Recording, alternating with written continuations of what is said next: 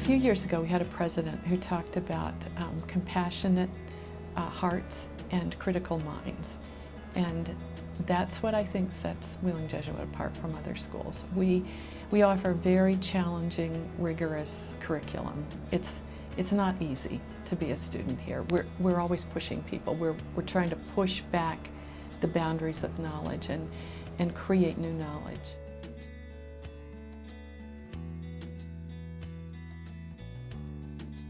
It's really fun to talk to students who come back and who were here before all the construction took place, and I think they're really intrigued to see the new facilities that we have and the new opportunities we have for education now. That's all exciting, but they always return to the core of what Wheeling Jesuit is about. And as great as the buildings are, I love them. I love all the technology. I love the new facilities. That's not really what Wheeling Jesuit is. And they hold on to, the core of their education and the, I'll say, truth that they gained here.